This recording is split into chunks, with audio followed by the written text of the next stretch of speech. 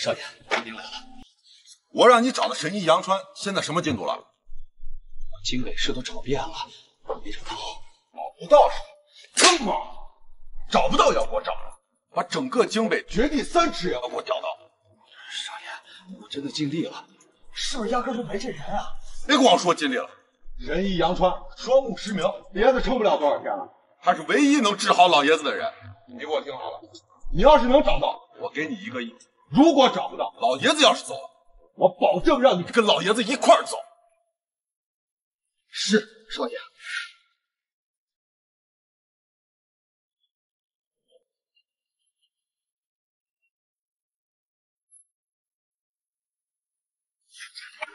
哎呦，杨川啊，没长眼睛呀，这一天得摔多少次呀？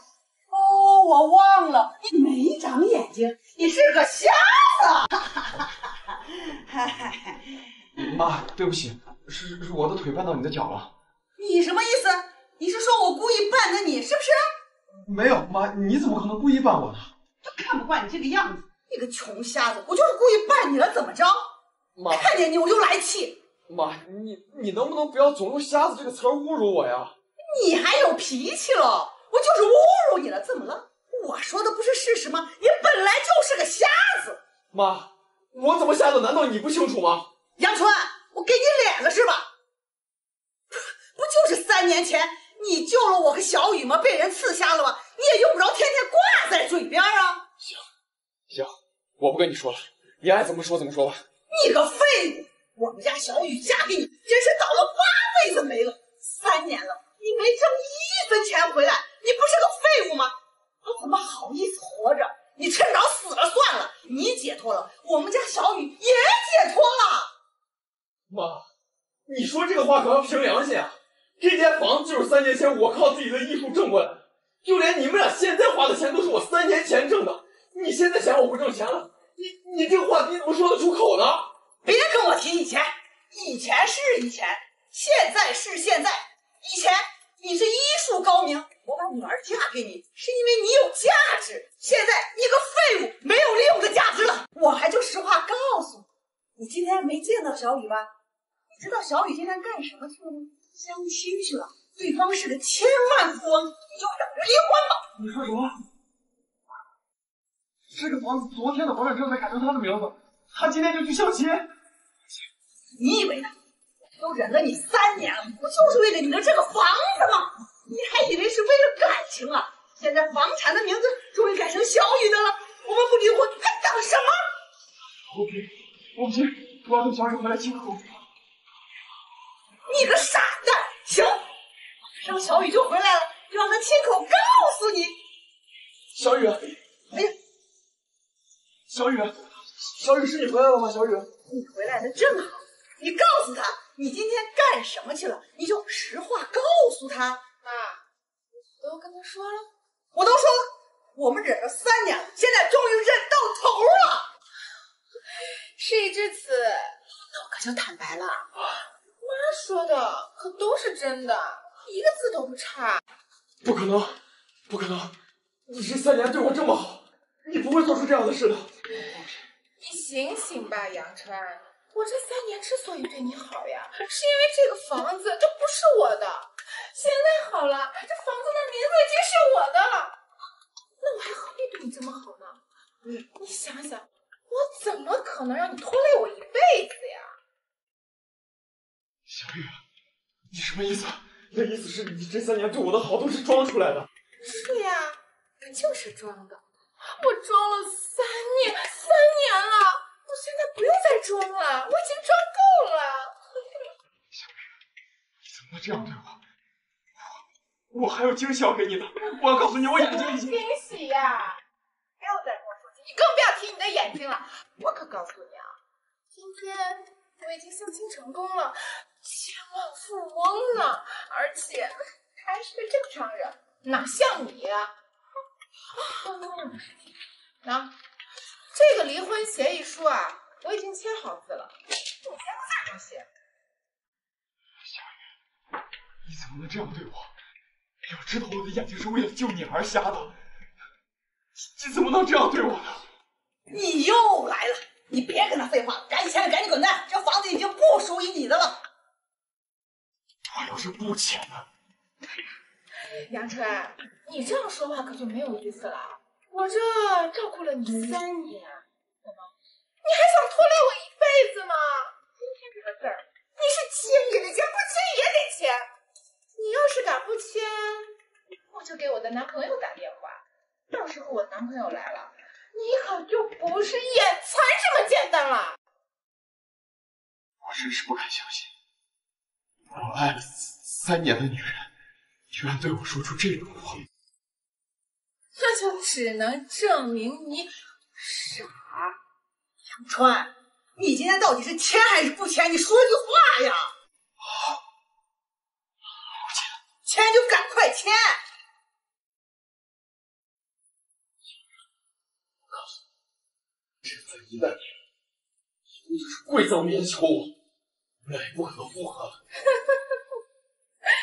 杨川，你知道你自己在说什么吗？哎呦，你这眼睛瞎了，这脑子也坏了吗？啊？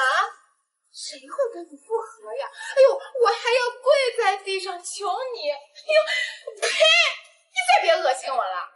我告诉你，我可不想跟你说任何话，你赶紧签了，给我滚蛋！好，我签，我签。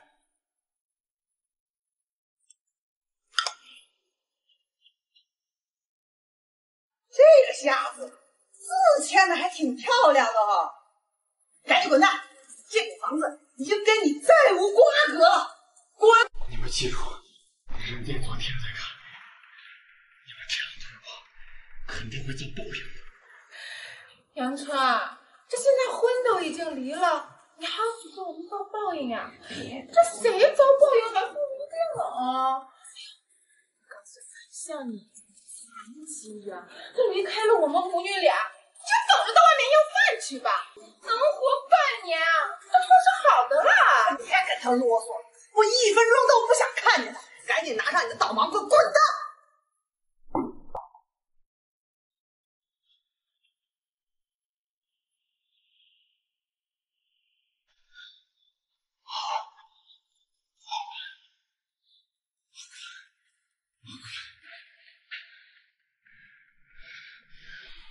你看什么看？你看得见什么？瞎子，滚蛋！他总算是滚蛋了。我们公司3年了，我们可算熬到头了。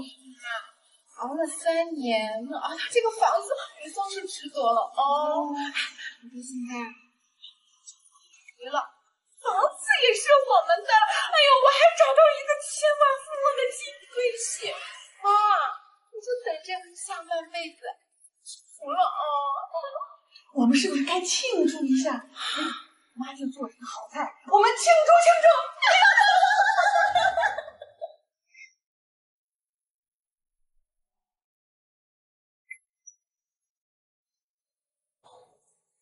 听着，从今天开始，我杨川又回来了。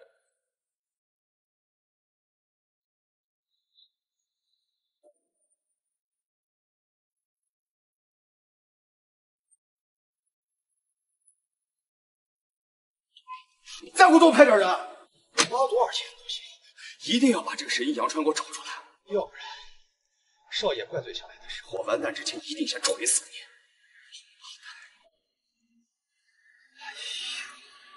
杨川到底是何方神君？难不成真的让我为你送了命？人家姓什么？哎，你再派对人，立马去给我找，把京城市给我绝地3千的给我找出来。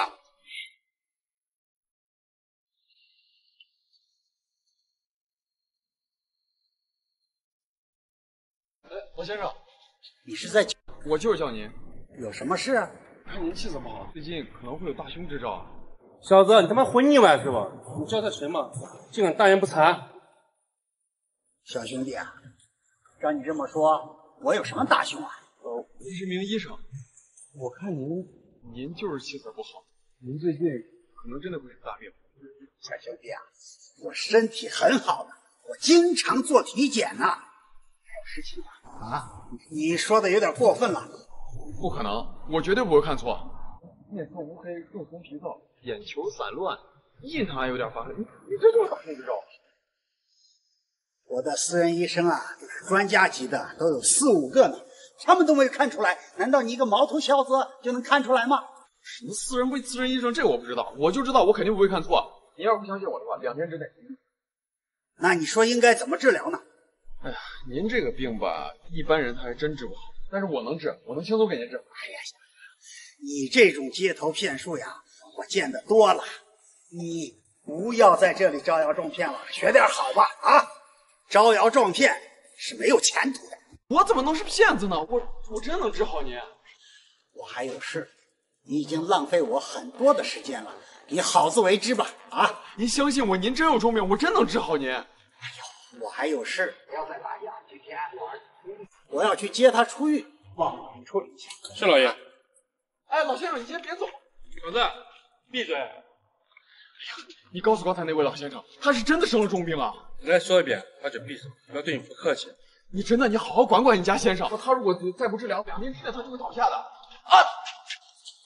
该滚蛋！你在来找我的时候，你别怪我不给你们面子。二货。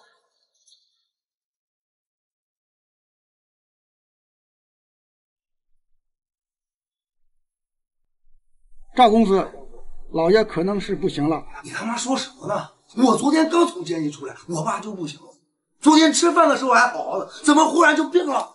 这的确很不符合常理。医治检查身体都是没问题的，包括现在我检查的器官都没问题，但是就是生命力微弱，随时都有可能咽气。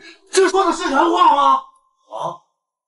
我请你做我爸的私人医生，一问3不知，干什么吃的？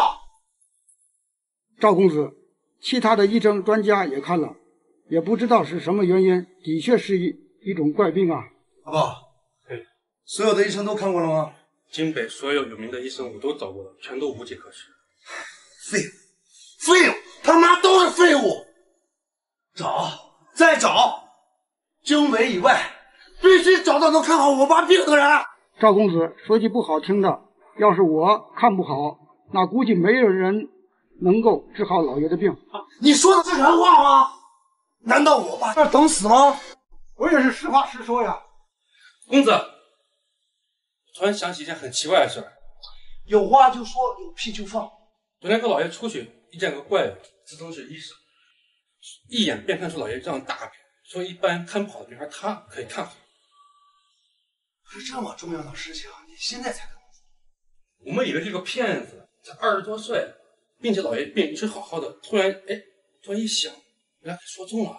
现在能找到你所说的这个人？恐怕不好找吧。况且他就是个骗子，老爷病说不定被他给蒙对了而已。不管是不是骗子，必须给我找到他。不是事实，是务必，明白吗？在哪儿遇到他的，沿着路边的监控，一定要查到他所在的住处，明白没？好，我先安排。赵公子，以我的经验，他说这个肯定是个骗子。你给我闭嘴！先生，到了。又到了。要不钱先付一下。什么差不多了呀？哦，没事，你再绕一圈吧。我都要3圈了。哎呀，你再绕一圈嘛，我又不是不给你钱，都是等人呢。那行吧，那我再要一圈。你真是奇怪。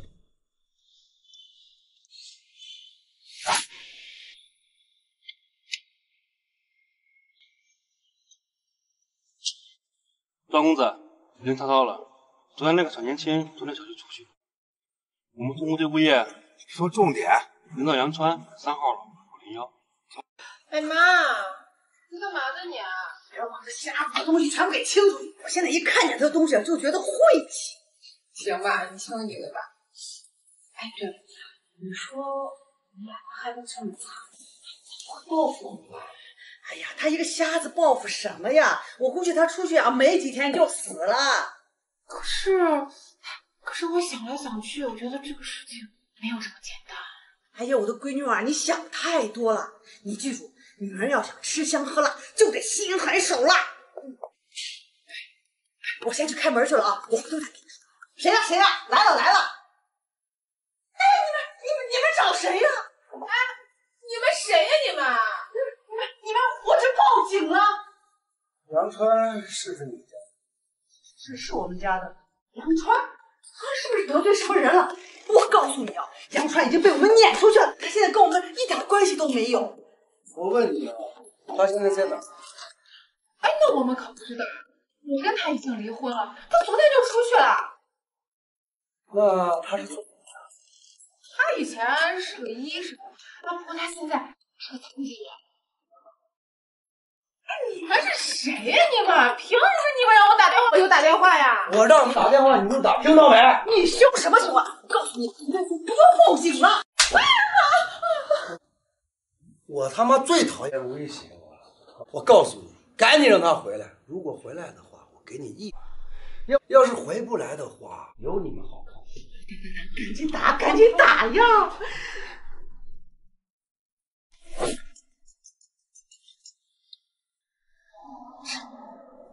喂，杨川，哎，你现在在哪儿？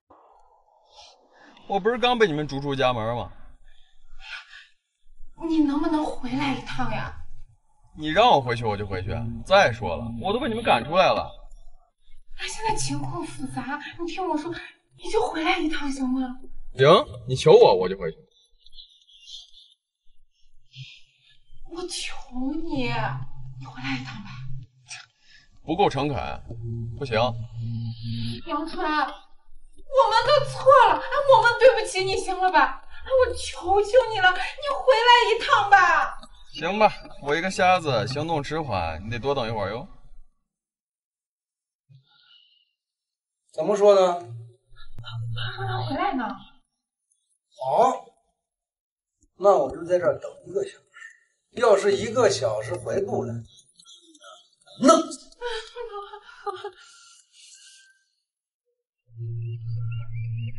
我没有。师傅，掉头，天龙小区。你们好，我想问一下你们，这个杨川到底怎么得罪你们了呀？谁说他得罪？有得罪你们？那你们这兴师动众的。我问你啊，你刚说杨川是医生啊，他的医术怎么样？他这以前当医生的医术，还真的挺牛的，好多大城市的专家都找他来请教的。不过自从他那个眼睛瞎了，你说什么？他眼睛瞎了？他是瞎子啊？他眼睛都瞎了好几年了呀！怎么可能？我昨天刚见他，眼睛好好的，怎么会瞎呢？你们肯定是弄错了，我们跟他生活这么多年，连他瞎不瞎都不知道呢。阿布，你是不是搞错了？不可能吧？昨天我把监控录像给物业看，一眼便看出是杨川。阿布，你把那视频拿出来给他们看看。好，我现在就给他们看。肯定是弄错了。先去开门去。公子，杨川，真是你啊！你眼不是瞎了吗？真是活见鬼了！眼睛好了？你一直在欺骗我们！一直欺骗我，眼睛前天才好的。本来昨天准备告诉你们，给你们一个惊喜，结果你们反倒给了我个大惊喜。也好，让我看丑恶嘴脸。你简直就不是人！我现在不想听你的瞎语，把你的病我不知道。我昨天就演出来了，他们不相信，还说我骗人。那行了，你现在能治好是不是？我能不明白。你谁呀？我凭什么？哼，小子有理。小子，你知道我是谁吗？在这京北还没人敢跟我这样说。哎，你是谁跟我有什么关系？别人怎么跟你说话又跟你有什么关系？我只知道我杨川不是什么阿猫阿狗都能使唤。小子，你不要敬酒不吃吃罚酒。今天要不回去跟老爷看病，要不现在我弄死你。弄死你？那好，我还就告诉你了，你今天要是敢动我一根汗毛，你们家老爷无药可医。你别以为我敢动我。啊！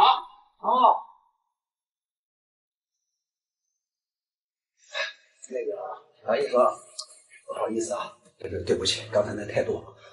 那你说，怎样才能给我父亲看病？哎呀，你这个态度我就很喜欢了。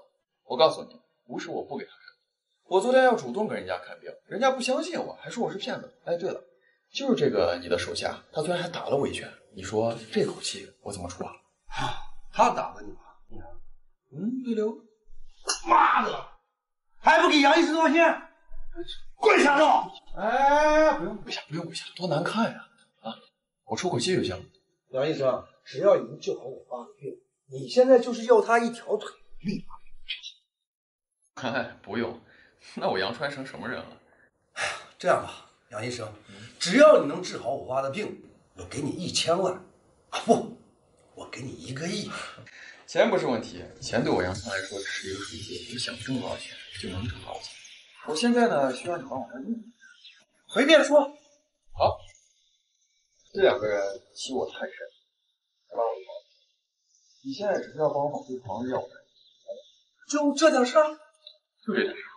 杨川，你说什么呢？这房子现在已经是我的了呀！真不要脸，什么话你都敢说了？我操，是你先欺骗我们的！现在你眼睛好了，吧，我还会像以前那样好好照顾你的。哎，对呀，你既然不是残疾，那就肯定能挣钱的。我们愿意接纳你，你就回来吧。放屁！做梦呢！我就不是你们想要就要，想丢就丢的命。杨川，我们还是有感情的呀。狗屁感情！我就毫无感情可言了。杨医生，不要再和他们合作，你不就是想把房子收？我有100种办法让你。哎，不要打人，不要犯法，以后自然会收拾他们。放心吧，杨先生，我保证2个小时之内房子过去我名下。你怎么这么没良心？你有医术，你可以挣大把的钱，这个房子你就给我们，怎么了？我告诉你，不仅要回这个房子，我还要让你们俩一辈子都不安生。白白把感情付出给你们3年，你们就这样对我，一定会报复你。走吧，去给你爸治病。好的，杨先生，我这就带你去。阿爸，一定要记住杨先生的诉求，把事情给杨先生办好了。好的，记住了啊。知道该怎么做了吗？我告诉你们，这个房子我们是不可能给杨川的。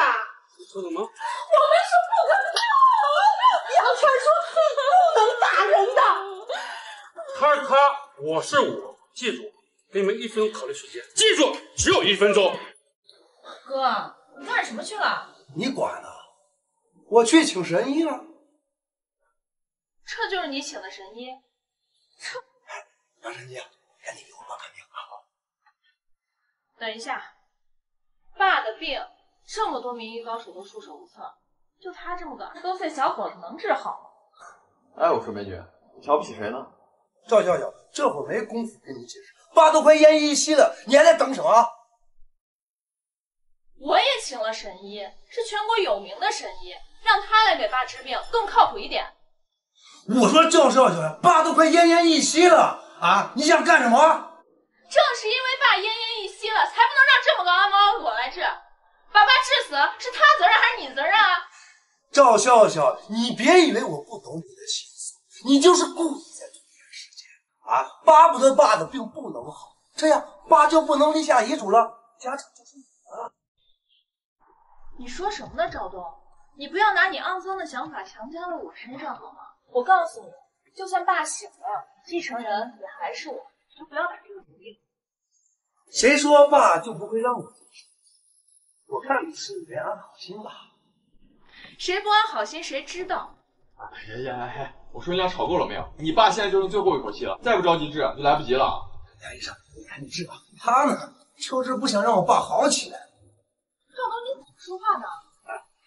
我说你要是真看你爸好，你现在就让我医治，你相信我有把握绝对能给你爸治好。但是你要再这样，可就真来不及了啊！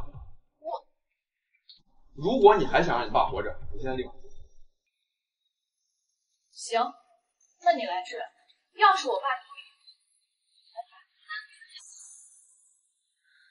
哎，出去！好了，你也出去吧。啊！哎呀，出去！拜托杨医生了啊！这就是你找来的医生？这你就不用管了，你等着就行了。我找来的赫赫有名的专家马上就到了，你为什么不能等一等？赵笑笑呀，我对你不放心，现在爸醒不了，对你最有利。你还真是龌龊的不行啊！谁龌龊谁知道。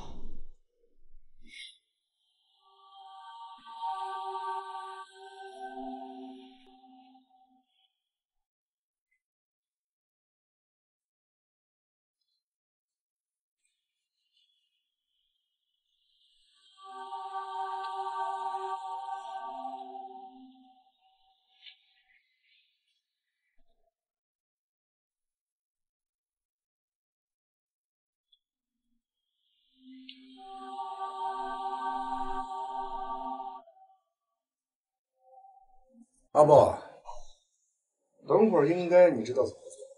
公子，你说。但如果我爸的病医治不好，把这个血药关起来，关到地下室去。没问题。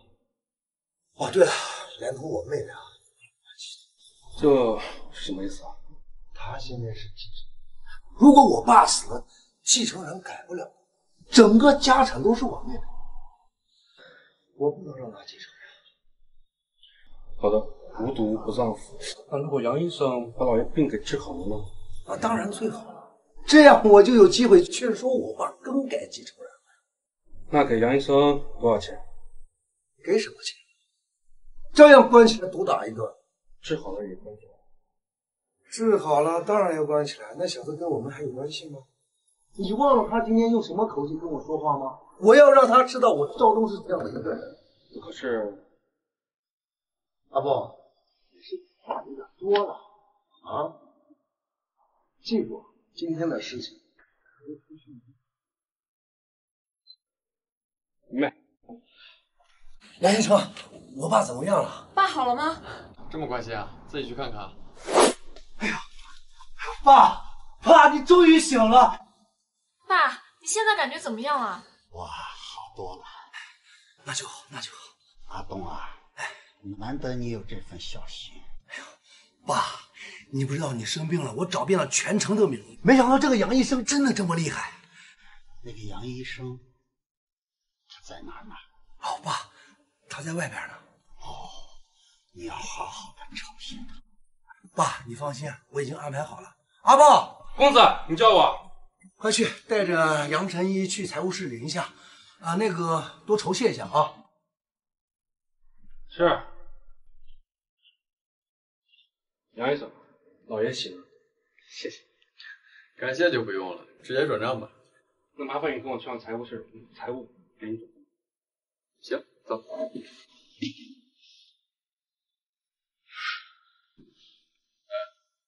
你要带我去哪儿啊？带你取钱啊。你们财务室在地下吗？对啊，我们秘密财务室就在这里。有趣。好，走吧。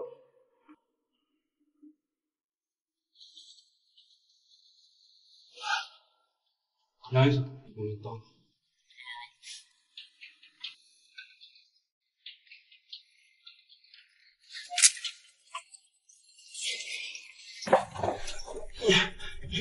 你干什么？放心，你死不了。等会儿就好了。你们怎么想的？别有我我帮了你们的大忙，你主子非但不感谢我，还想谋害我，真是畜生！呀，你别误会，我误会？就你们这些鬼伎俩也能骗得了我吗？我告诉你，想害我杨川，注定要付出代价。我只知道害你，你是逃不掉的。那你就看看我能不能逃。记住，回去告诉你主子，该给我的钱1分都少不了。要的让他等着。还有你个狗腿子，早晚都毁到你主子手里。阿东，过会儿叫那个小神医过来见我。他，爸，见他干嘛？他就是个小医生。我让你带他过来见我，就带他过来见我。是，我待会儿让王宝过来。小小啊，婚期这2天，公司怎么样？爸，你就放心吧，都正常着呢。昨天啊，还签了一个100亿的大单呢。我没看错你。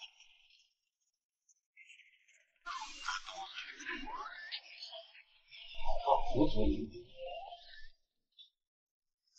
爸，既然咱把话说到这份上，我也就给你摊牌了。于情于理，我是你的儿子呀，你应该把家族交给我呀。但是你交给笑笑，他既然已经出狱了，那你可以更改心意。你还有脸提你出狱？你是怎么进的监狱？你心里不知道啊？这样，我把家族交给你，我能放心吗？真是。爸，不管怎么样，我是你的儿子呀，我才最适合做你的继承人呀。你看看，这些年，你除了惹事，你都干了些什么啊？我要是把公司交给你啊，早晚得完改。爸，是我把你救回来了，我找遍了所有的名医，是我把你从鬼门关拉回来。你现在竟然告诉我不能更改继承人，你把我救过来的唯一目的，就是让我更改继承人吗？我告诉你，你的想法，这个继承人啊，非笑笑莫属。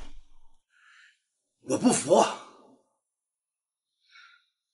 就这么定了，继承人是笑笑，不要再提这件事了。哥，我是你妹妹，咱俩谁当董事长不都是一样的吗？赵笑笑，今天这话撂这儿了。哦，我不服，不服。哥，笑笑，别叫了，他就是扶不起的阿斗。爸，要不这董事长您还是让我哥当算了。这句话以后永远都不要提了。他是什么人，我还能不知道啊？把公司交给你，这不是为你为我着想，而是为了公司的以后着想的。好，我知道了，爸。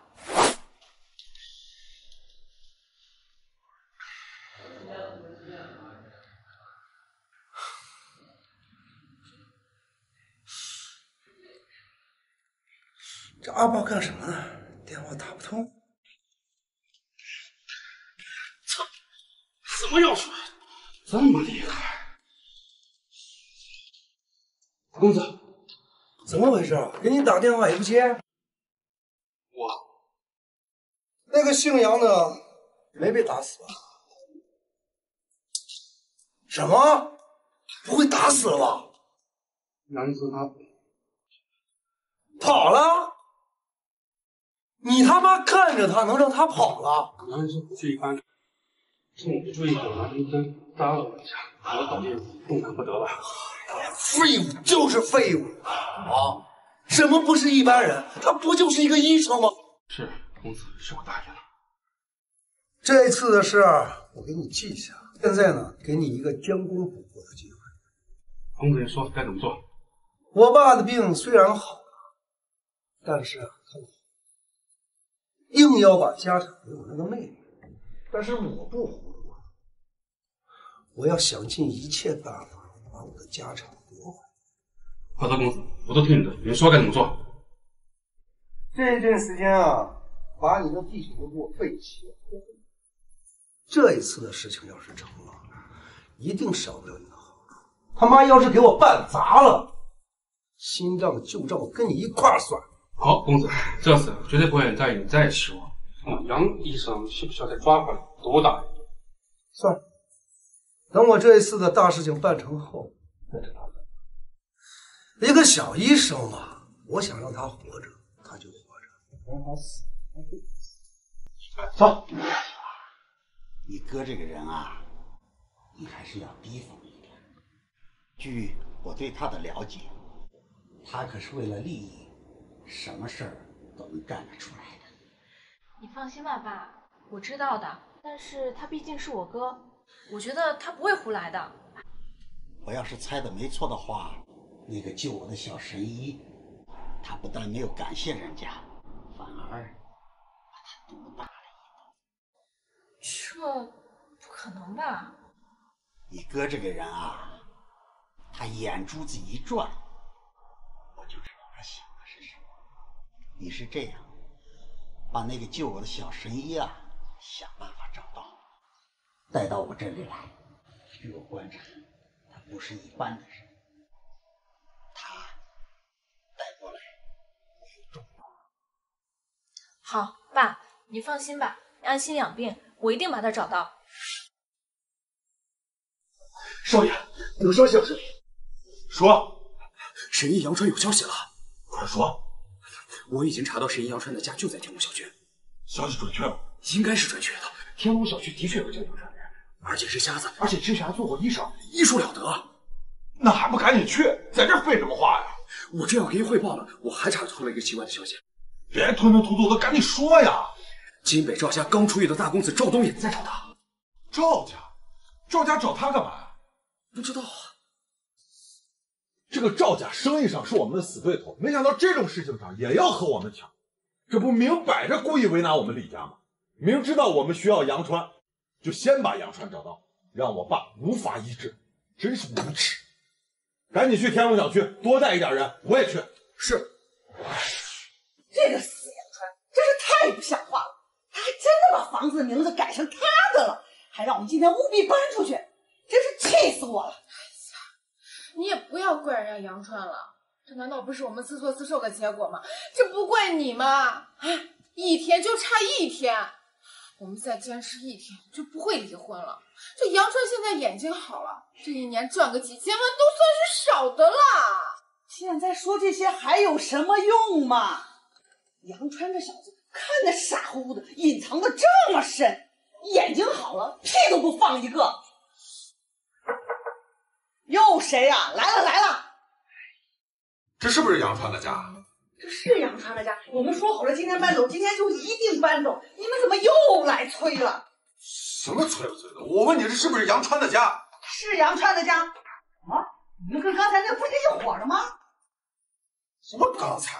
刚才有人来过吗？有啊，给你找杨川的呀。那杨川现在在哪儿？我怎么知道呀？跟刚才那伙人出去了，还没有回来呀。现在就给他打电话让他回来。又打电话呀？别屁话了，赶紧打！是，打！小雨，赶紧打电话叫他回来。我知道了，我打。喂，杨川，这你现在什么情况？你能不能讲吗？现在是不是又一帮人在房子里啊？你怎么知道？你什么意思呀？你等会儿就知道我什么意思了。我告诉你，他们是找我看病的，就是我给他们透露的消息，让他们找我的。就这样吧，我是不会回去的。喂，怎么回事？杨川什么时候能回来啊？他说他不回来。什么？不回来？你们是他家人对吧？是呀，哎呀，不是，我们以前是家人，现在不是了。教训这两个人，什么时候他们能把杨川给我叫回来，什么时候就停。要是杨川不回来，就给我一直打。哎，你这什么意思？有话好好说嘛。我跟他已经离婚了，他现在已经不听我的了。我警告你，你无论用什么办法，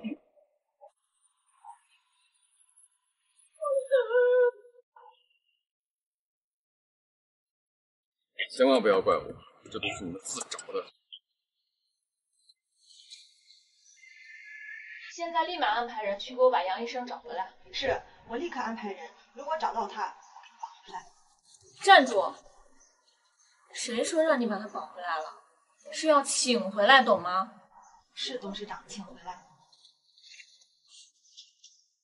是要找我吗？你是谁？我不就是你们要找的人？杨医生，是你？赵小姐好啊，不用找了，我来了。你怎么知道我要找你？杨医生，请坐吧。刘秘书，我先出去。赵小姐，你家这安保不行呀，我能随随便便就到你家门口，那这2天可出大问题了。杨医生，这话是什么意思？现在一切看起来风平浪静，其实大祸将至呀。杨医生，这话我可就听不懂了，有话可以直说。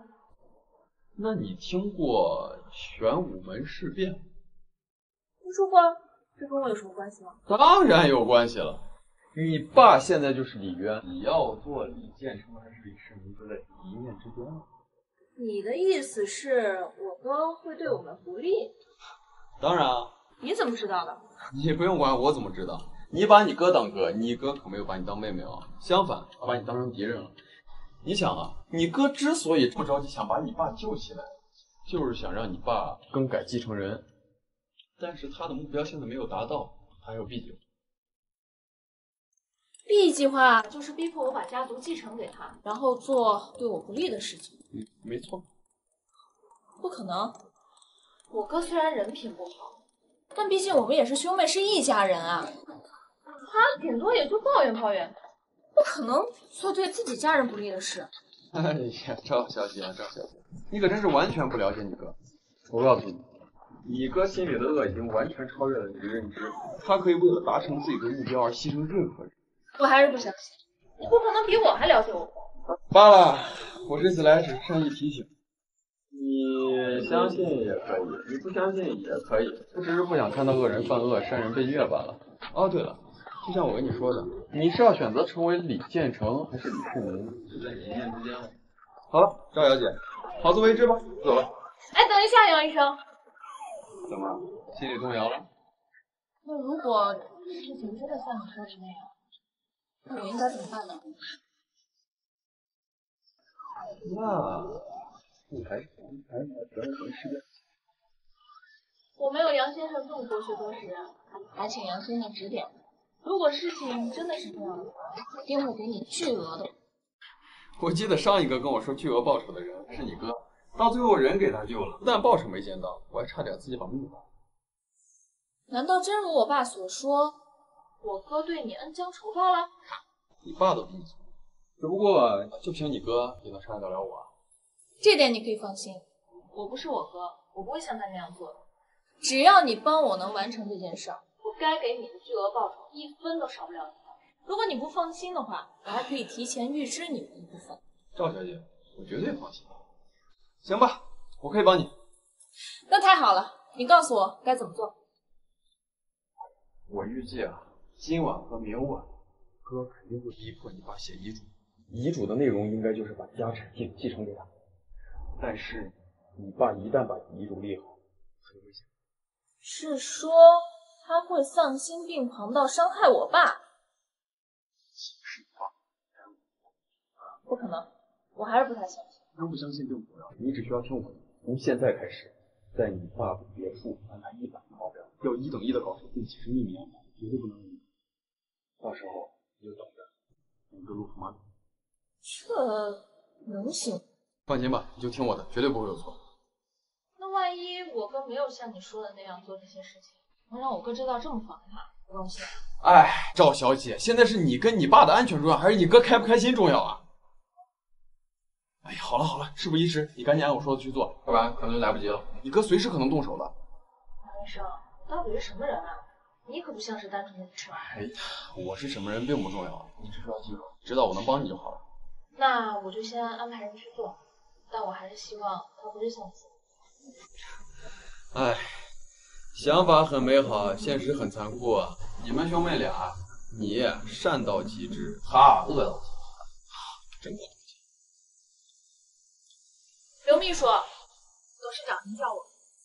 你现在啊，马上安排100个保镖去我爸的别墅，注意隐蔽，不要被人发现，然后等我消息。是，我现在就去安排。外边都安排好了没有？都安排好了，现在整个别墅都是我们的人。好，把外边把守好了，一定不能招来进来。对了，再派一帮人去赵小小的别墅，今天不出现任何人。您放心，我都安排好。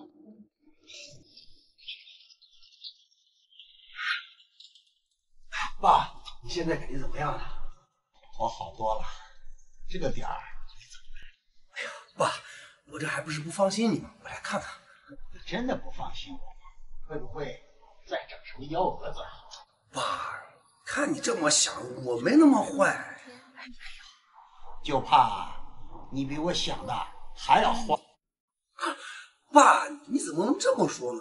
再怎么说，我是你的儿子，是你唯一的儿子呀，还是你应该在这个世界上应该信任我的人。哼，从小到大，就因为我对你的信任太多了，造成了今天的这个样子。我什么样子啊，爸？你看我这不缺胳膊不缺腿的，不是挺好吗？你心要是坏了，比身体的坏啊更可怕。我说爸，你是不是对我有什么误会？别瞎扯了，你是无事不登三宝殿的人吗？啊，直接说，找我什么事儿？哎呀，爸，就是来看看你，真的，就是来看看我。我不相信你说的鬼话连篇。行吧，那我就直说了，我还是感觉你应该把家族交给我。笑笑就是一个女孩，她根本就靠不住。交给你就靠得住了，这件事儿就这么决定了。谁也改变不了。你以后好好辅佐你妹妹就行了，一辈子不愁吃喝。我一个大老爷们去辅佐一个女孩，这说得过去吗？要是没其他的事，你就滚蛋。爸，算我求你了，你就把公司交给我吧。我发誓，不，我一定把家族和公司发扬光大，比之前强10倍。阿东，你要是再这样纠缠下去，我连副总也不让你做。爸，你是要把我逐出家门吗？阿东啊，我觉得你现在越来越不像你了。我不是我了，我可……那都不是因为你，从小到大，你一直偏向笑笑，什么时候偏向过我？我犯了事情，你反而不但帮我，还祈求对方用最严厉来惩罚我。我坐了8年的监狱，这是你一个做父亲该干的事情吗？哼，我觉得这就是我一个做父亲应该做的。没有想到的是，8年监狱生涯，不但没有悔改，你还竟然做出这样的事情。这辈子最后悔的就是不该做你的儿子。你说什么？你再说一遍。我说，我真后悔做你的儿子了。滚！你给我滚！爸，我说错了吗？把家产传给女儿，不传给儿子，你是第一。不想听你说话，你马上从房间里给我滚出去！爸，今天我目的达不到，我是不会出去的。你想达到什么目的？爸，这是你的遗嘱，我已经替你写好了，只要你签了，我保证以后不会再打扰你了。你个逆子！爸，我就知道你会死，死了没关系，我这还有一份呢，你还是签了。我是不会签的，你马上从我房间里滚出去！我说爸，你就不要再执迷不悟了，好不好？今天你就是签也得签，不签还得签。你这是在跟我说话？你知道你是在说什么吗？我知道我在说什么，我就是想让你签个字。我要是签了，你会把我怎么样？啊？你会一不做二不休的把我杀了。哎呀，爸，我不会对你怎么样的，只要你签了，我会养你呢，我会把你送进养老院，让你安享晚年。那你妹妹呢？你会把你妹妹怎么样？只要她乖乖的听话，我不会对她怎么样。她要是不听话，那就别怪我对她不客气。混蛋！你个王八蛋！早知道是这样，我还不如那时候把你扔进垃圾桶里呢！你个不仁不孝、不忠不义的东西！你现在说这些已经没用了，你还是签了吧，剩下的以后再说。我再告诉你一遍，我是不会签的。你真的要逼我吗？是你在逼我，我看你把我能怎么样？今天你要是不吃，真是丧心病狂啊！疯了，疯了，你已经疯了！我就说，我为了达到目的，谁敢当？今天你就是算杀了我，我也不会签的。你以为我不敢吗？你就试试。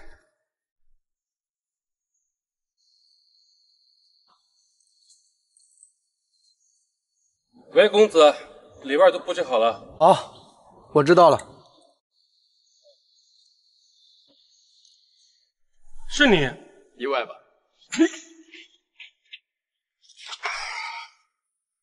赵小姐，出来吧。阿宝，赵东呢？小姐，你们这是在干什么啊？我怕峰哥。你安排的人已经全部被我控制起来。我问你，赵东呢？公子在老爷房间。刘秘书，走，跟我去。现在好好待着，等会再出来说。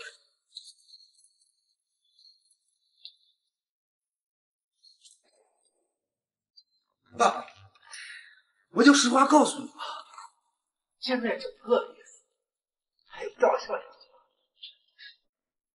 全部已经，你今天签与不签已经没有任何意义了。大局已定，逆子混蛋！爸，你要现在听我的，签了遗嘱，你还能去养老院安心。你要是不听我的，没有任何信息。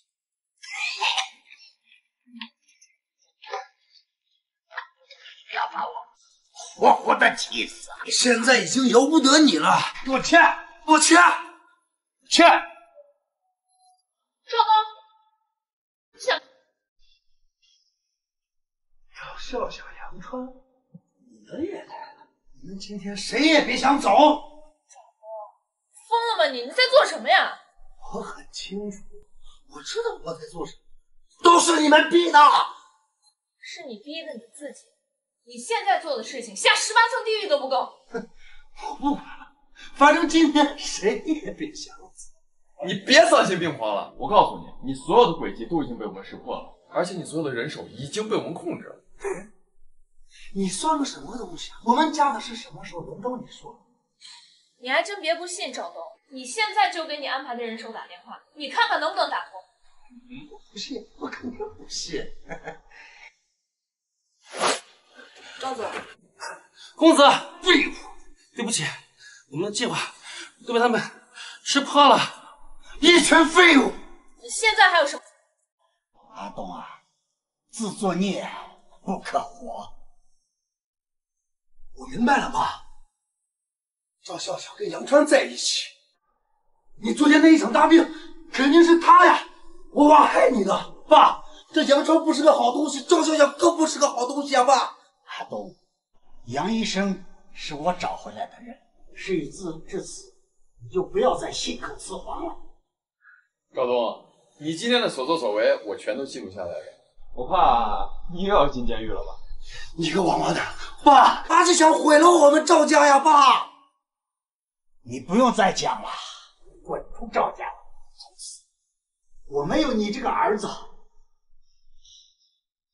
你是真的想把我赶出赵家吗？我是你儿子呀，爸，你亲儿子呀！赵老先生，我看光把他赶出赵家还不够吧？以他的性格，以后肯定会打击报复，应该把他送到他该去的地方。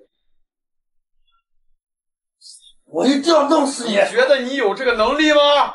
阿东啊，自生自灭吧，我意已决，从此以后你不是赵家的人了，滚出去！爸，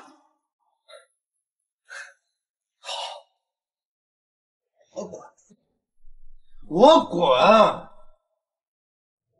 但是你要记住，赵东一定饶不了你们。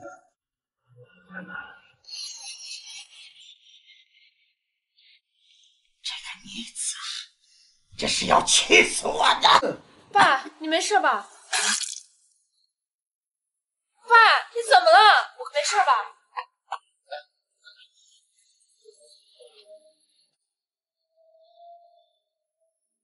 这是急火攻心，他刚刚大病初愈，现在又受了刺激。那怎么办呀？你把针剂盒拿过来，我给他紧急治疗一下。好，我去拿。老先生，你先坐起来，我要给你紧急治疗一下。废物！真他妈废物！你是干什么吃的？说好的万无一失，这就是你他妈说好的万无一失吗？老先生，是不是感觉好多了？哎呦，是好多了。杨医生，你可是帮了我们家的大忙。是啊，爸，您眼光真准。这杨医生啊，真不是一般人。他不但能治好您的病，而且啊，还知道我哥今天晚上所有的计谋。要不是他提前告知我呀，可能我哥的阴谋就得逞了。区区小事，不足挂齿。这个杨医生啊，可是帮了咱们家大忙呀，你不知道怎么感谢你。笑笑，把咱们家族的股份分给杨医生一部分。好的吧。股份的事先不提，就是你们虽然度过了这次危机，但后面肯定还会有更大的危机。请杨医生指点。指点倒谈不上，这是显而易见的。您儿子赵东肯定不会就此作罢了，他一定会选择更变态的方式卷土重来。我这个儿子啊，真是没救了。你现在既然舍不得追究他的责任，那就要承受他更变态的报复。那你有什么好办法？他的性格已定是不可逆的，您不该对他有半点慈悲，这样只会让他陷入更大的深渊。你的意思是？哎，这个赵东啊，他不撞南墙是不会回头的。我们只能加强自身防范，而他呢，算了吧，我已经看到他的未来了。哎，这都怪我，对他娇生惯养，就让他自生自灭吧。儿孙自有儿孙的福啊。多谢杨医生为我们家事儿操碎了心。如果杨医生愿意的话，我想邀请杨先生入职我们集团，除了分红和股份以外，再给您年薪2000万的工资。对对对，杨医生，我年事已高，我的女儿又年轻单纯，我们家的事业正需要像杨先生这样的人来帮助我们才对。工资你要是觉得低啊，你可以再谈，都好说。我对钱不感兴趣，我可以帮你们，但是什么？杨先生请说。我不会入职到你们公司，因为我还有更重要的事情。既然杨医生有自己的考虑，那我也不会勉强。杨医生是难得的人才啊！董事长，老爷，外面有人请见。谁啊？李家的少爷李部。他怎么来了？我跟他向来是死对头，从不来往的。他说什么事儿了没有？没有，就说是要见你。就奇了怪了。我应该知道他为什么要来。你知道？这样吧，咱出去会会他，如果有需要。我？笑笑，你就听杨医生啊。那好吧，刘秘书，把李不回请到客厅。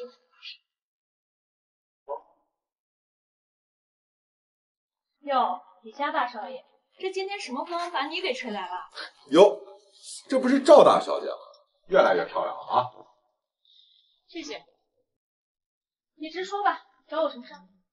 我刚听说你们赵家可热闹了，上演了一场精彩的宫斗戏啊！外面几百人啊，乱成一团啊！我们赵家有什么事儿，就不劳烦您李大爷多费心。是这样吧，有什么事儿您就直说，没事儿您就先来。赵校长，没想到你生意场上阴险毒辣，生意场下依然毒辣。你什么意思？我什么意思你还不清楚？你干了什么事儿，自己不知道吗？我赵笑笑干的都是光明正大的事，不像你看的尽是些见不得人的勾。今天我过来啊，不是跟你打嘴仗的，生意场上的事儿先放下，我是问你其他的事儿。什么事儿？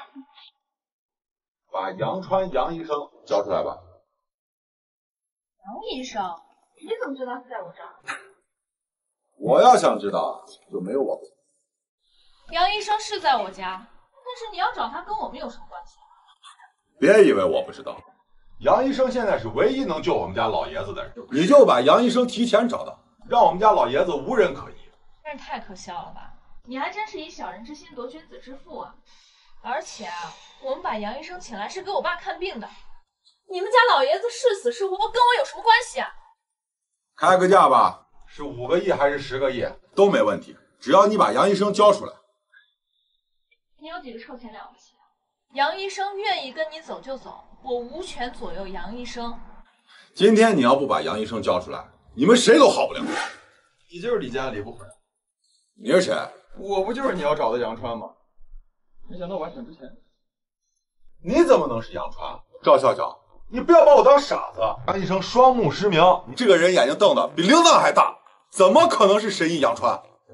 双目失明就没有好的时候吗？够了！今天你们要是不把真的杨川交出来，我就血洗。李不悔，你来我们赵家还如此猖狂！我要是没猜错的话，你们家老爷子已经病入膏肓了，对吧？在他清醒之前应该告诉过你，他的病只有我杨川。然后就告诉了你双目失明在京北市名叫杨川这一点线索，对吧？你怎么知道？我说了，你们家老爷子的病只有我杨川能够治。行，我相信你，请你现在跟我去医治。我告诉你啊，我是出于医者仁心的基本素质才愿意跟你去救治的，要不然就你们李家人特别，你给我跪这3年3夜我都不跟你去。哎，是，杨医生，只要你能治好我们家老爷子，你要多少钱都行。那些有钱人能不能除了提钱之外还能提点什么啊？算了，带路吧。杨医生，那你快去快回啊！对吧？半个小时之内我就能治好你们家老爷子。走吧，杨医生。李不悔，既然杨医生愿意给你们家老爷子治病，我也不拦着。但是，一旦治好了，你可得把杨医生赶快送回来啊！这就不劳你费。杨医生，这就是我们家老爷子，现在已经昏迷10几天了，所有的名医我都请遍了，全都无计可施啊。行，我们先看看。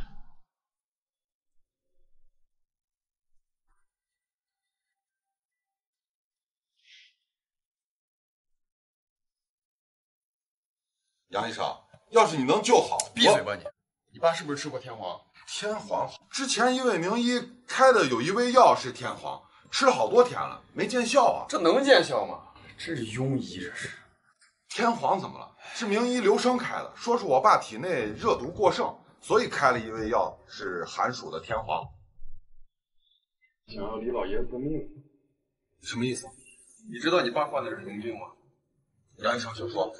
准确来讲，你爸得的不是病，是下毒了。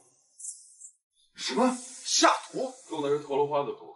天黄和陀螺花的毒乃是阴阳相合，虽然性质相反，但是碰到一起就会全面催发毒性，如同干柴烈火一样。这不是在救人，这是在催死。但是我们家老爷子好好的，怎么可能被人下毒啊？而且你怎么确定他中的是陀螺花的毒？你们家老爷子怎么会好的？我看他牙龈发黑，舌苔发黄，仔细一闻，身上竟然还有淡淡的清香，这不就是陀螺花中毒入体的迹象吗？哎，杨医生，那我们家老爷子这病还有没有救啊？一般医生肯定是治不好，但是对我来讲，小菜一碟喽。好，那请杨医生赶快医治。你这儿有没有银针啊？有，你要什么样的？普通的，一根就行。好，我这就去。银针解毒，这是中医必备的技能，患者中毒自然要用此法。以病人现在的情况看，银针解毒必须拿捏每一寸力道，每一个穴位。如果有稍微偏差，银针刺激穴位，非但不能解毒，反而让毒素在体内乱窜，直接生。杨医生，银针找到了，而且效果多了。行，你出去吧。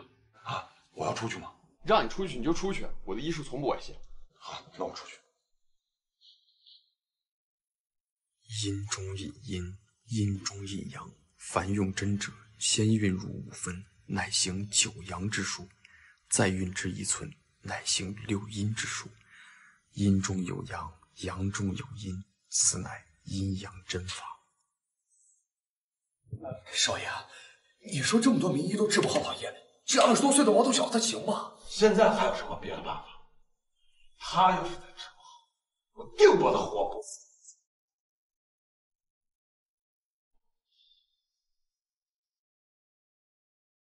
行了，老爷子。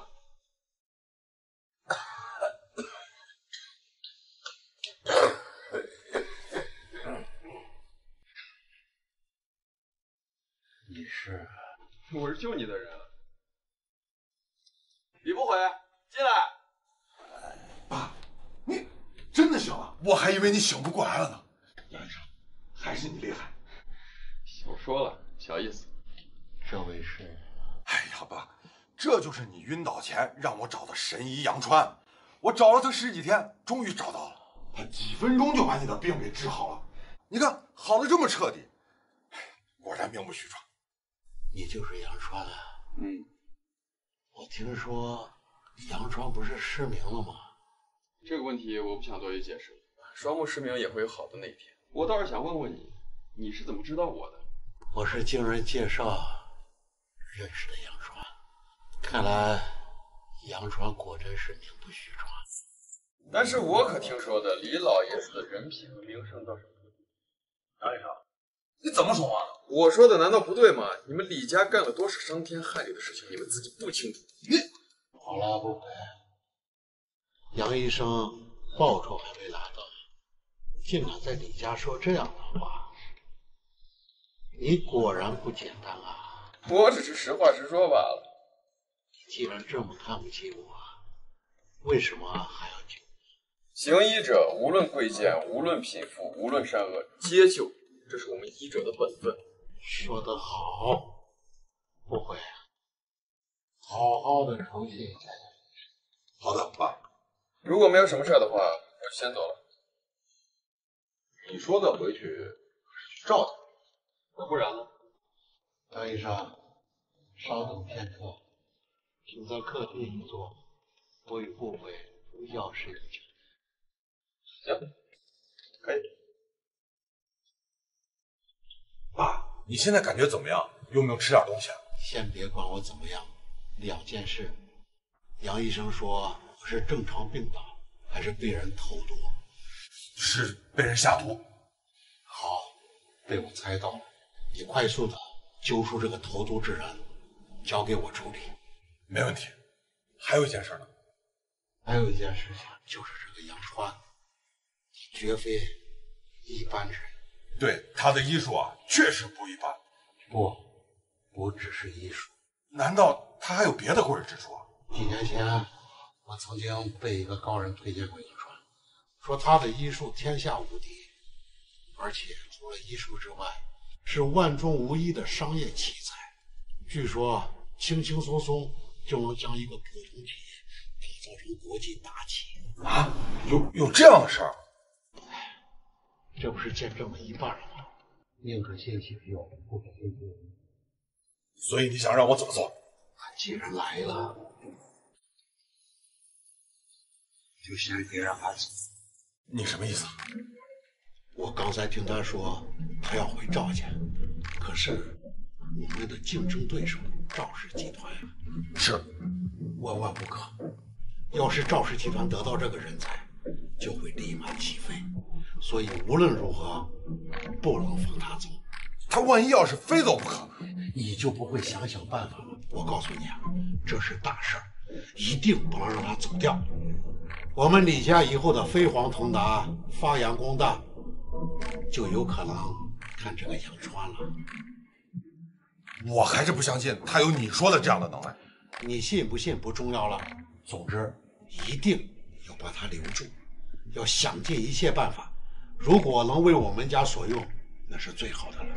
如果实在不能为我们所用，也不能为赵家服务。你的意思是？神不知鬼不觉的。明白了，爸，我这就去安排。切记我说的话，不能出任何差错。明白，我现在出去，按你的意思办。是。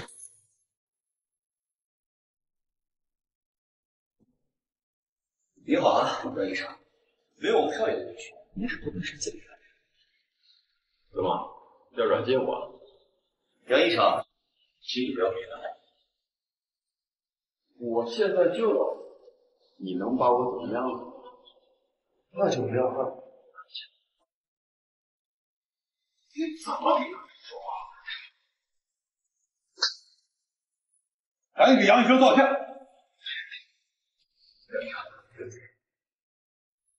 杨医生，手下人不会说话，你见谅，见谅。没事，我还以为你们要软禁。杨医生说笑了，怎么会？那就好，谈谈我的报酬吧。你想要多少钱的报酬？我要1个亿，你给吗？1个亿？小意思，我给你2个亿，你答应我一个条件就行。行，说说。我要你在我们李家任职，条件绝对不会比赵家差，股份也不会比赵家少。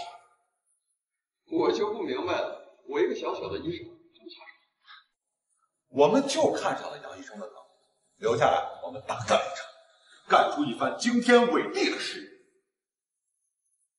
那可真是道同不相为谋了。那你怎么就和赵家志同道合？莫非是赵笑笑长得漂亮吗？哎，对了，就是赵。那好，杨医生要是好这口，我可以给你找到100个比赵笑笑好看10倍的任你挑。那你就给我把赵笑笑挑来，我就答应你。要这么说，就是不拿我礼物当。我本来也就没把你当。没关系啊，杨医生留下来之后，我们会慢慢成为朋友的。谁说我要留下来？这样吧，你自己开个价，不管什么要求，我尽量满足。我现在唯一的要求就是把报酬给我，然后放我出去。你要搞清楚一点，在京北市啊，我们李家不比任何人差，只有在李家，你才有发挥的空间。对不起，我不需要。那你就是敬酒不吃吃罚酒了。你还真要软禁我呀？软禁谈不上。如果今天杨医生不能答应我的条件，恐怕是出不去了。还真是符合你们李家的行事风格。我帮你把人救了，你反而恩将仇报我是吧？只要你肯留下来，就不存在恩将仇报了。但是我说了，我不留下。杨医生，你不要逼我。我只是想走，怎么成逼你？把杨医生请到房间里，没有我的允许啊，不能踏入房间半步。是，省省。哎，李不悔，你真觉得你能帮助我？那你试试看。我劝你不要不知好歹，乖乖的听我的。我让你荣华富贵，否则我让你怎么死的都不知道。李不悔，你知道我是谁？我管你是谁，在京北市没有人是我们李家的对手，包括你主子赵家。那我也告诉你，在京北市，任何人惹我杨川都没有好下场。那就试试，带上。请吧，杨先生。这么好，多少钱？这么忙，不吃气。来吧。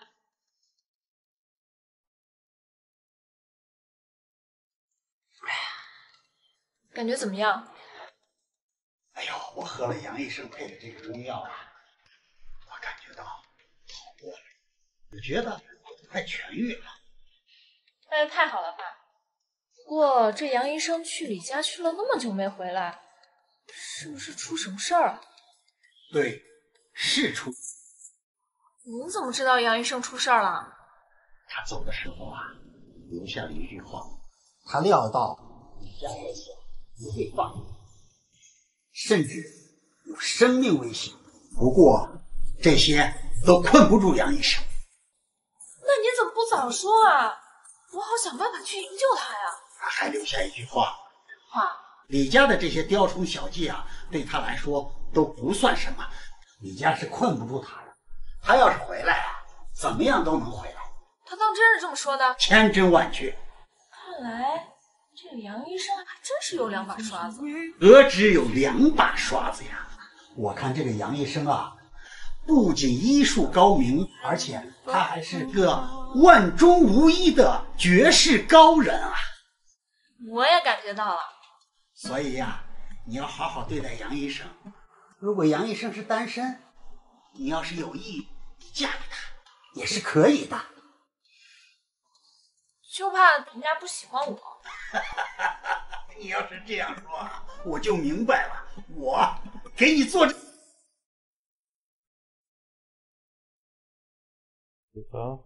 爸，事情办得怎么样了？哎呀，不行啊！这杨医生他油盐不进啊，说什么也不肯留下为我们李家做事儿。那他就没有利用的价值了，不用留他了。爸，我已经把他给关起来了，我今天再试试，要是再不行，我就把他给废了。记住，做人一定要立得住，一定要狠，不能有半点慈悲之心。明白。哎，我说哥们儿，你一天被你家主人扇几个巴掌？不关你的事儿，好歹你知道啥叫狗腿子吗？就是主人高兴了，他就摇摇尾巴；主人不高兴，想扇几个嘴巴扇几个嘴巴。完了，混的连条门口拴着的狗都不如，太惨了，太惨了！有本事你再说一遍。好，就不能你再说。瞧人手拴着的狗都不如。也有看到你。我跟你打赌，你马上又要挨巴掌了，信不信？我警告你，不用。行，有本事你就来呀，弄死我呀，打死我呀！你看你干嘛呢？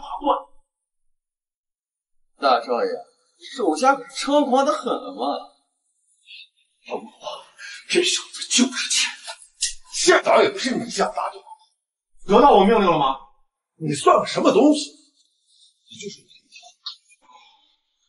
是什么呀？谁呀？听见了。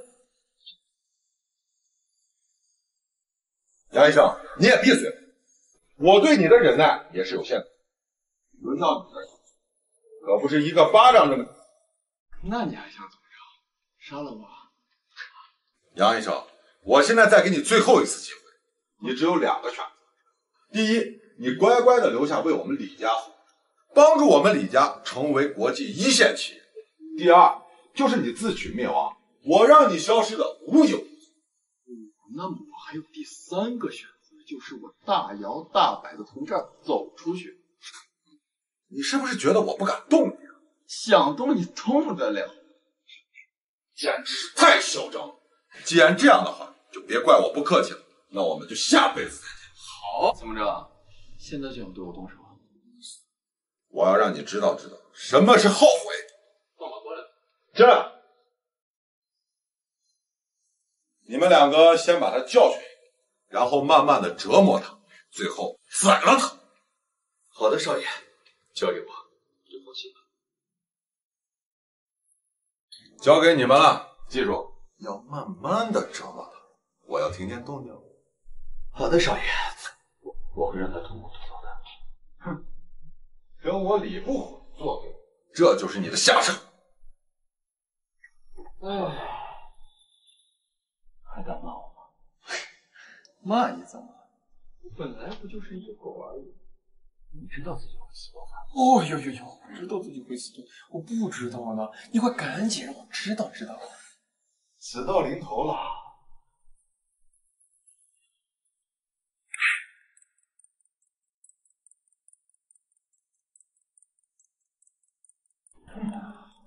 怎么就停了？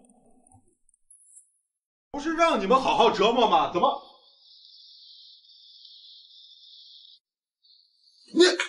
行，你什么你啊？一人情这俩废物，能奈何得了我？你不是医生吗？我是谁？关你屁事啊！怎么想喊人去啊？我告诉你，就这种废物，再来100个，张一拳一个。啊！走，带我见你老子！你想干嘛？我说了，带我见你老子！快，带我见你老子！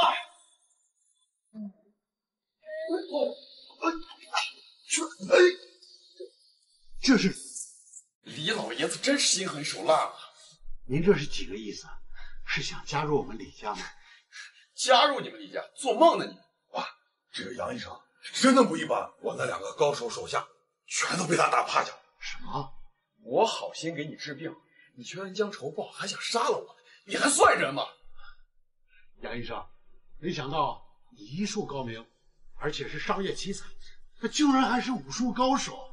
世界上竟有如此奇人！少废话！杨医生，也许我儿子没跟你说明白，如果你愿意加入我们李家，我们李家50%的股份都归你。就几万，挣的再肮脏，钱再多有什么用？我告诉你，你们现在算是彻底惹了我一回。我要让你们李家付出惨痛的代价，我要让你们看着自己骆驼的家财变得一无所有。难道你要回赵家吗？我去哪儿跟你没有关系吗？我只需要你记住，李家从今天开始完蛋。哎，杨医生，杨医生，杨大夫，杨医生，不会，你快去找人拦住他呀！爸，拦不住啊！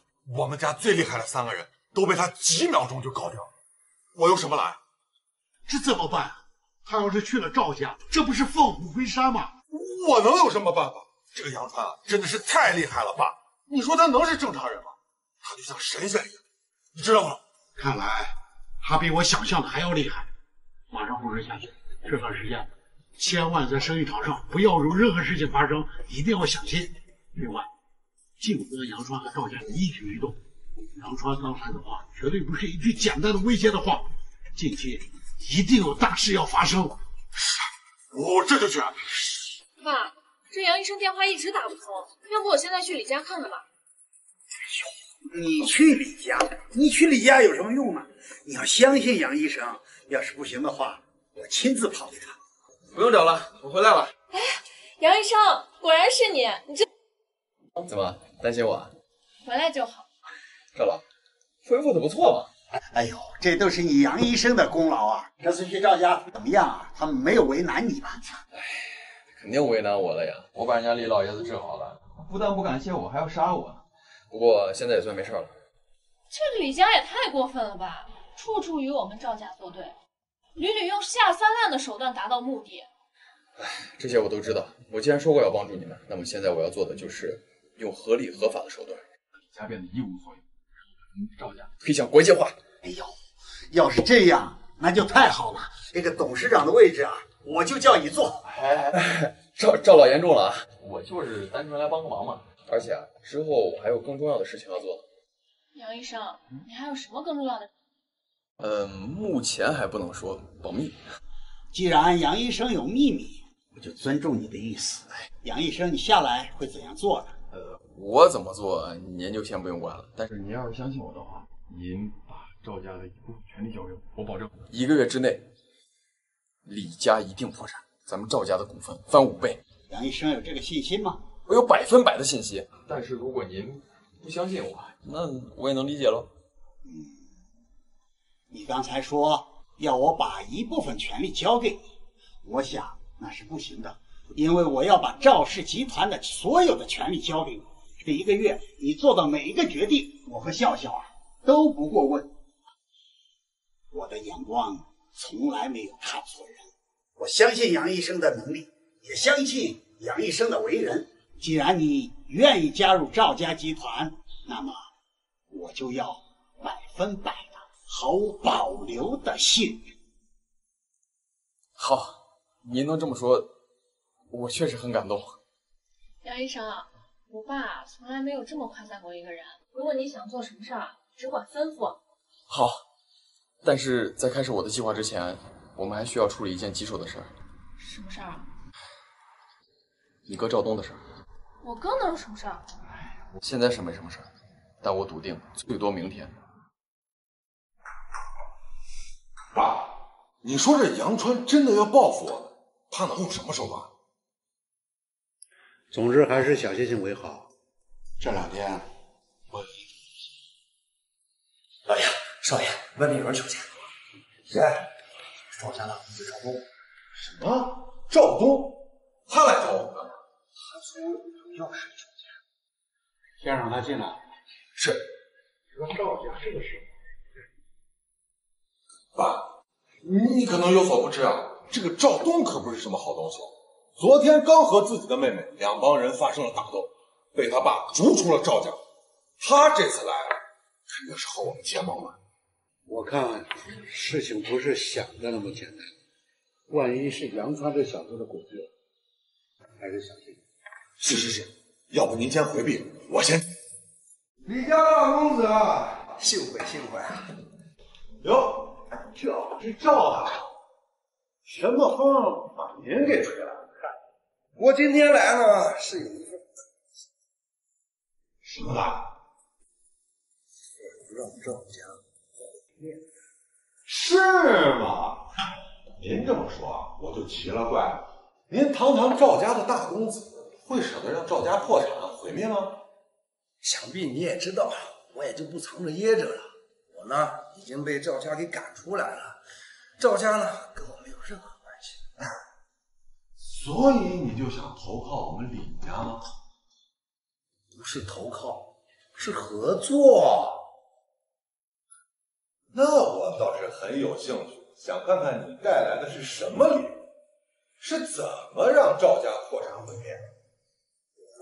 现在手里有赵家所有的商业机会，包括研发技术、客户合同等等，赵家所有的一切都在我手里。想必你拿到这份文件以后，想扳倒赵家不是轻而易举啊！果然是好。那你为什么要拿给我呢？在京北啊，只有你们李家才能扳倒赵家，也只有你们李家能让这份机密展示最大。想让他们毁灭，那我为什么要相信你？你们想要做强做大，彻底扳倒赵家，这是最后一次机会。而我呢，已经走投无路，只有我们合作，才能达到双赢。不错，是这个道理。说吧，你的条件呢？我的条件嘛，很简单，只要彻底扳倒赵家，我要你们给我10%的股份，而且得提前写在合同里。10%？可以啊，没问题啊。如果真按你所说，我答应你，并且马上可以拟定合同，让你放心。好，李公子果然大气，果然爽快。只要你拟好合同，这份文件我立刻这样就这样彻底就灭。好，合作愉快。什么？你说赵东会拿着赵家所有机密去李家换股份？我笃定他一定会去李家，说不定他现在已经在路上了。这怎么可能呢？他也不至于非要置赵家于死地吧？你哥现在眼里没有别人，他只有他自己。他现在已经走投无路了，只有这样他才能我觉得是有可能的。阿东我太了解了，怪就怪不能把赵家的核心机密交给阿东。他如果要是拿去给了李家，我们就大难临头了。李家跟我们作对这么多年，我们一直处于下风，而这份文件刚好是他们想要的。如果真的落在李家手里，那我们后果不堪设想啊！那我们怎么办？难道就看着李家把我们推向悬崖吗？不是没有办法，只不过赵东可能受点苦。什么意思啊？你想，据我了解，李家的老爷子生性多疑，他肯定会检验这份文件的真实性。放弃送文件的人还是赵家的人。那关键文件就是真的，就算核查它也会是真的，这能有什么用啊？这好办，那就让真的变成假的。杨医生，你把我说糊涂了，什么意思啊？我确定李老爷子在收到这份文件的时候，肯定会去排查它的真实性。那么我们只需要在关键时刻给赵东打个电话，那不就行了？反间计吗？对，就是反间计。到那个时候，李家老爷子绝对不可能相信赵东的。只不过你哥可能就要被毒打一顿。要是真的被毒打一顿，这个结局就太好了。这个家伙呀，要好好的教训一顿。杨医生，你怎么这么厉害啊？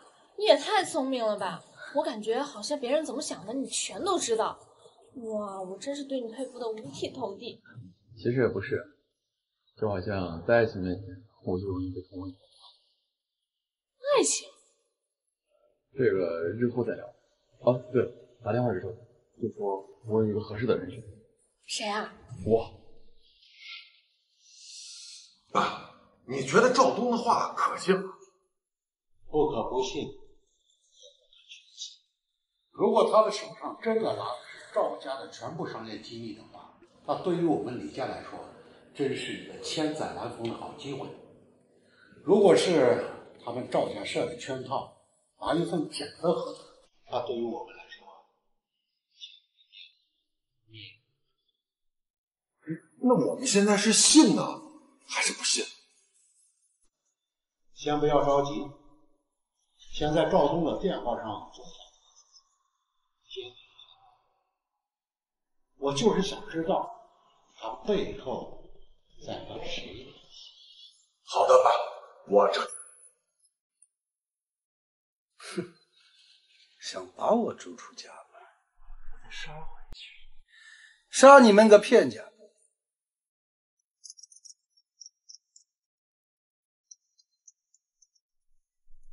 喂，哪位啊？我的声音能听出来吗？杨川？没错，就是我。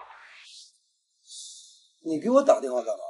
你爸让我给你打电话，问你计划完成的怎么样了？什么计划？你爸都跟我说了，你手里的赵家的机密文件都给李家了吗？李家相信了吧？可以啊，杨川，这你都知道。我告诉你啊，我的文件对李家来说，他们肯定会信。那就好，那我和你爸就放心了，继续按原计划实施就行啊。什么原计划？喂，喂，莫能气。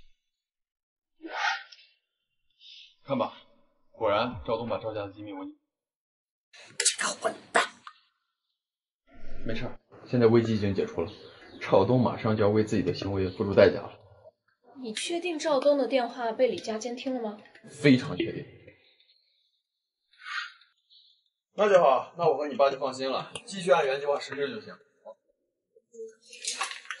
老爷，少爷弄不好了。什么不好了？大惊小怪。我按照您的吩咐监听了赵东的电话，我发现了个秘密。快说！赵东已经和杨川医生勾结在一起了，他口中说的那些商业机密都是假的，这都是赵家设的局。这些啊，在赵东和杨川的电话里我都听到了。这个差点被他骗了。我就说，小心驶得万年船。这是赵家的一个圈套，幸亏你记住。赵东真是太可恶了吧！一定不能轻易饶了这赵东，肯定不能饶。你现在就给他打电话，让他过来，我们好好的教训他。我这就来。喂，赵公子。李家大少爷，正好看见给我打电话了。给你打电话呀，自然是好事儿。你把你们赵家的秘密文件给我送过来吧，合同我已经给你拟好了。你不是要10%的股份，你20%。哎呦喂，李家真的是大气啊！好嘞，我现在就过来。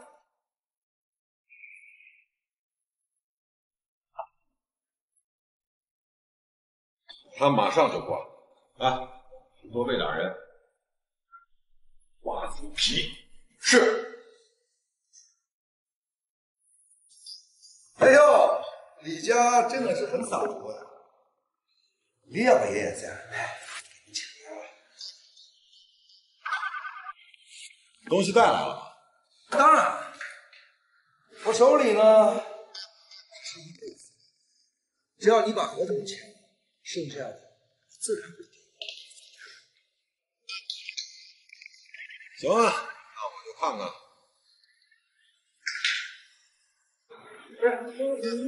你扔了它？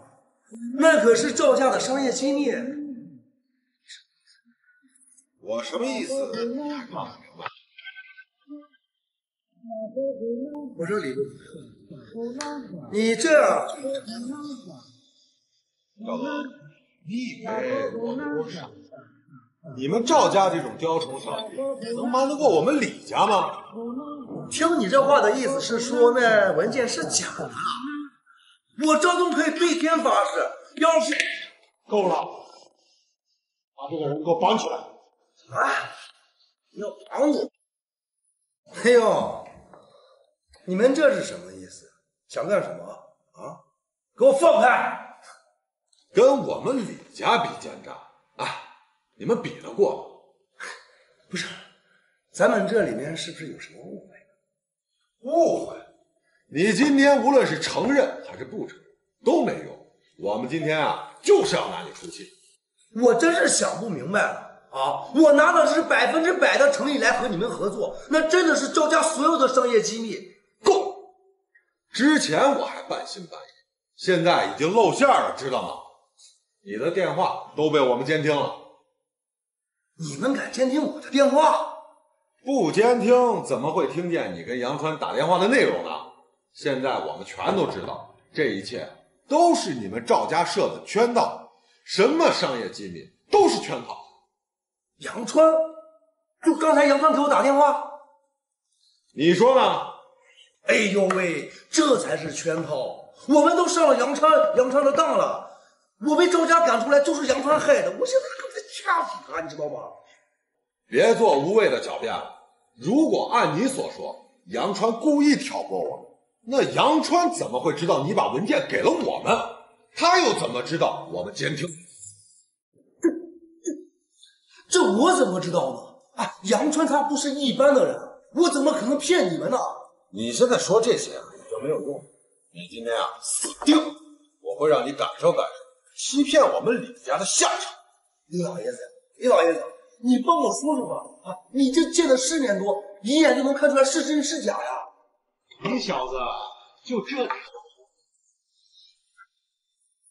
如果你今天还能留一口气，回去告诉你们，请跟我们李家的，他还没有这个本事，我会让你们赵家彻底完蛋。李老爷子呀，你不能糊涂了，那杨川是反间计呀！闭嘴！今天谁都救不了你。李不怀，你可以查呀，我是不是被赵家赶出来？我也想把赵家扳倒呢。不要弄脏了这里，给我带下去，好好的给我打，留一口气，让他回去报信就行。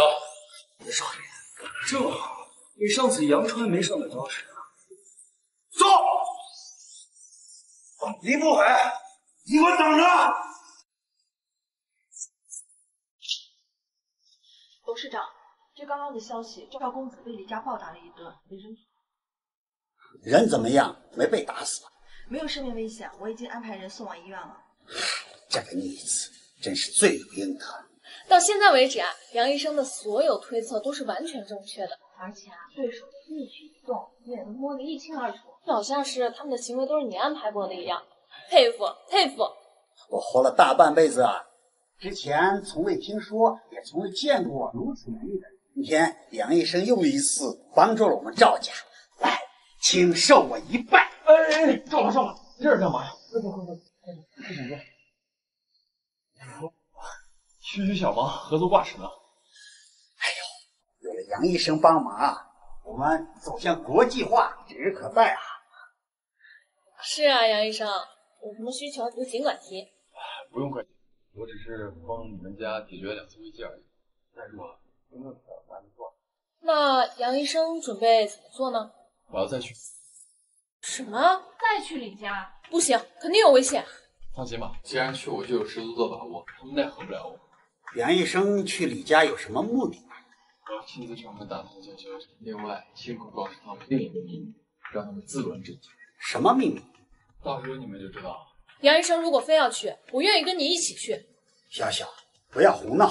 我没有胡闹，我觉得呀，杨医生能力这么好，我们都会没事的。就这么相信？就像相信你自己一样。好，那你跟我一块去，这样也好，可以让他们降低防备。你放心吧，只要跟着我，别说李家几十个保镖，就是来几百个，那也不怕。赵公被扔出去之后是被谁给扔的？是赵家秘书。行，下去吧。哼，果然是赵家的冤，幸亏没有上他们的当。所以我就说了，以后做事啊要小心一点，小心驶得万年船嘛。好的，爸。对了，我让你给我查谁给我下的毒，查到了吗？我还没有查到。放心，我一定能查到。如果查到了是谁，就交给我，我一定亲手宰了他。老爷少爷，外面有2人求见。谁？是赵家新上任的董事长赵笑笑和杨川医生。什么？他们竟然？对，就是这么着。这葫芦里卖的到底是什么药？不管卖的什么药，既然来了，就让他们进来，就看他们能不能走得出去。哦，对了，这个杨川武艺高强，一定要注意。好，来，把所有的保镖都调回来，让他们进来。两位好啊，别来无恙。杨川、赵小小，哎，你们这是什么胆子？敢来我们李家？我们俩既然敢来，就笃定你们奈何不了我。上次是我没做准备，这次恐怕你们没那么走运了吧？你可以试试。杨医生，你能医治好我的病，我很感激你。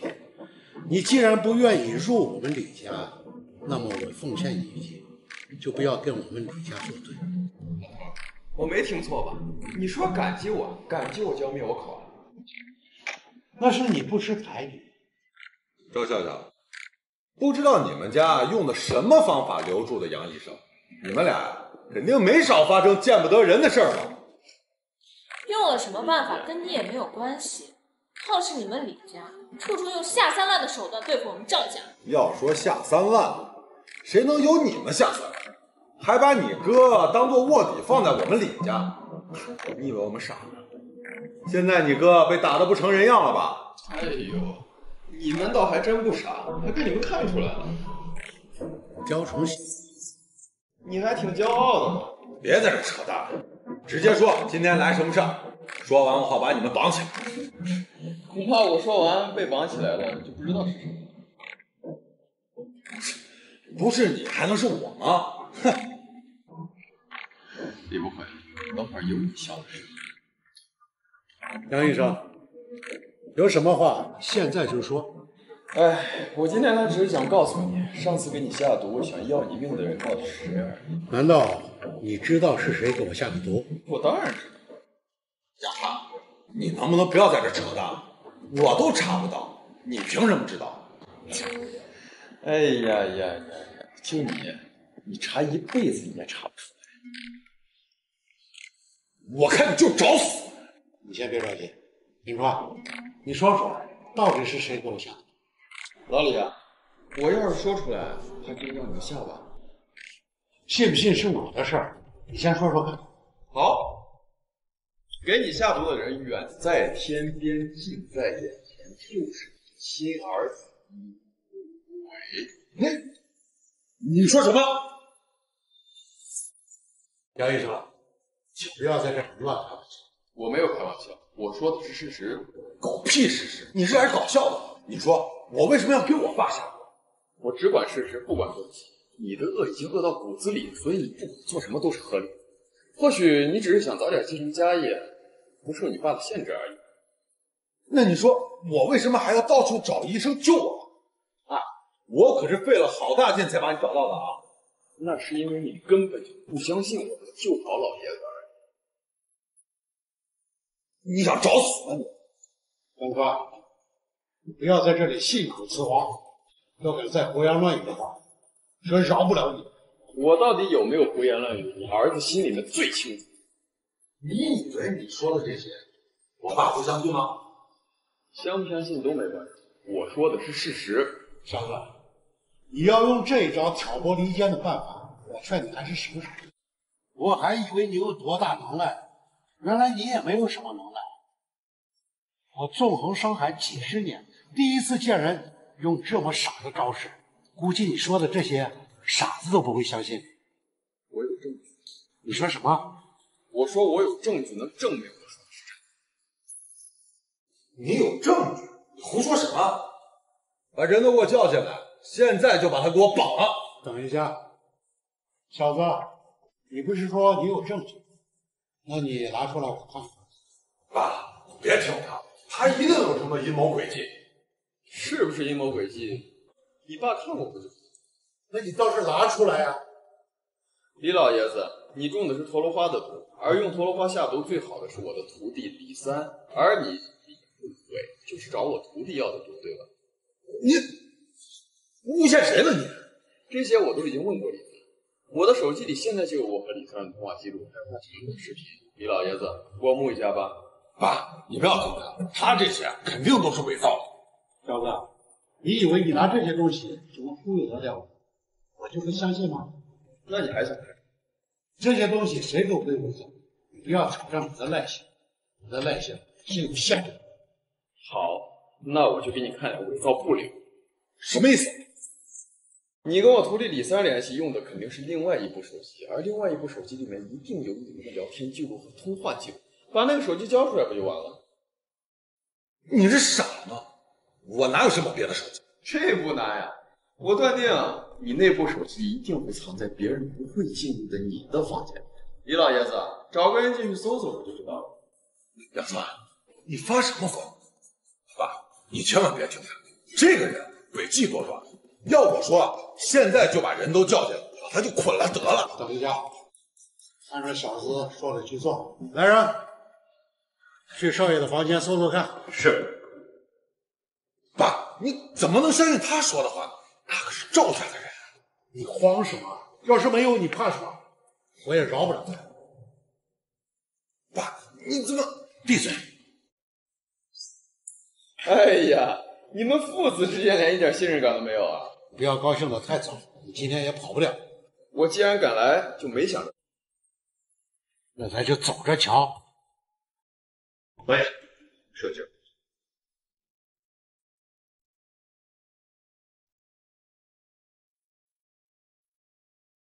李三，帮我搞点不容易被查出来的毒药，我要给我们家老爷子。畜生，还真的是你呀！这肯定是假的，这是杨川的诡计。手机是从你房间里面搜出来的，声音都是你的，你说是假的？这肯定是杨川干的呀！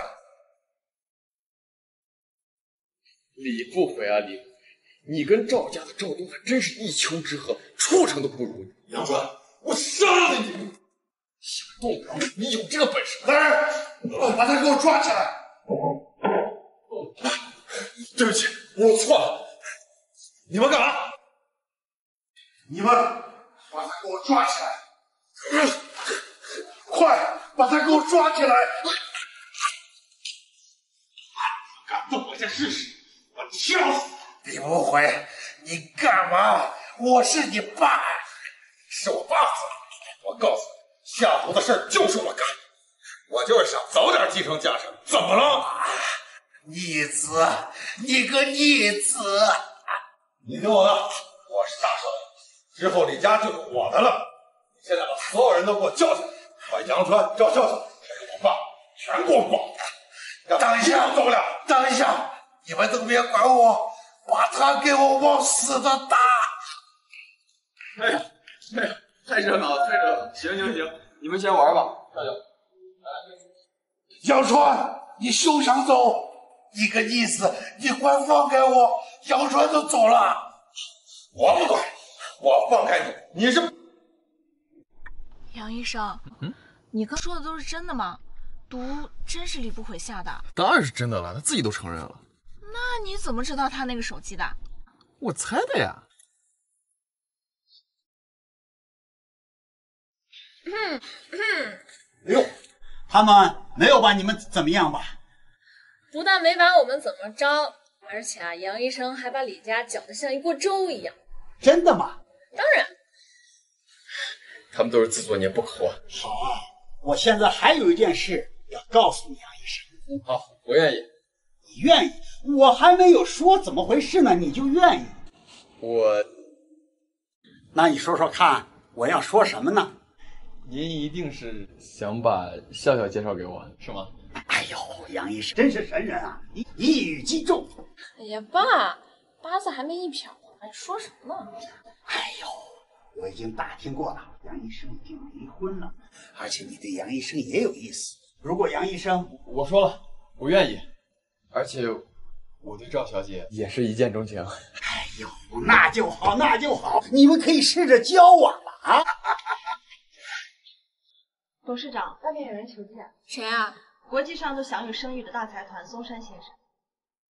他怎么会来我们这儿？他说他是来找他的儿子杨川。杨医生。什么？你是松山先生的儿子？是我。笑笑，你怎么了？笑笑，笑笑，不好，